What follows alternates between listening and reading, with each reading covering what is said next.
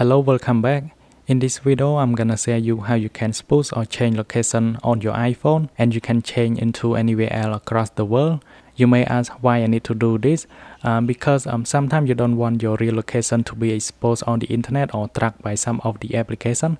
For example, on Facebook or like Messenger, and you can change your location entirely. One more thing, for example, like Facebook is restricted in some country, and you can change your location in order to play Facebook, for an example.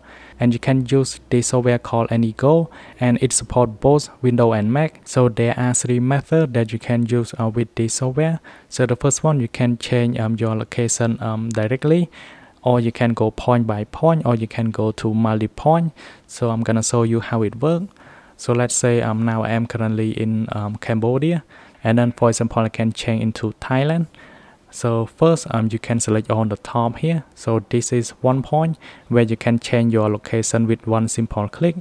So all I have to do, I can just go to search and search for Thailand, and then you're gonna see the suggested word listed here.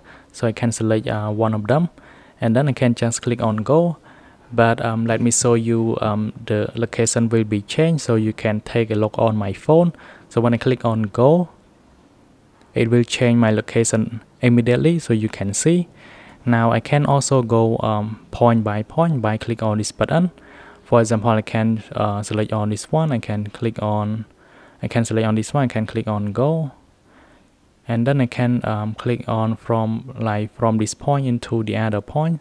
So you can see my location is moving slowly, and I can also set the speed at the bottom.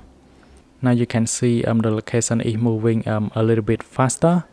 Or there are one more option where you can go, like for example I can go to multi-point. I can click on this button, and then I can just select like many points that I want to go, and then I can just click on go here.